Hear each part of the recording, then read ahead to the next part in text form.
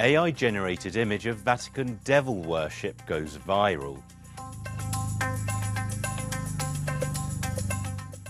A picture showing priests and cardinals gathered around a satanic-like figure in a black mass is circulating on social media, shared in various contexts. It shows men dressed in religious clothing apparently worshipping a statue of Baphomet, a pagan half-man, half-goat figure often associated with Satanism. Sometimes the image is shared on social media with captions alleging that it shows Vatican figures worshipping the devil, while at other times it's shared as a thumbnail for YouTube videos claiming to reveal secrets about the Holy See. The claims and even the picture itself might seem dramatic and outlandish, and that's because they are. A closer inspection shows that the image has clearly been AI generated. While the image might look intricate at first glance, it contains many common clues indicating it's been digitally created. AI images typically struggle to generate hands, which can be seen here. The statue has missing or seemingly cut off fingers. Another clue comes from people's faces. Again, AI isn't very good at generating facial features, which explains why the figures in this image don't have any, or if they do, they're distorted.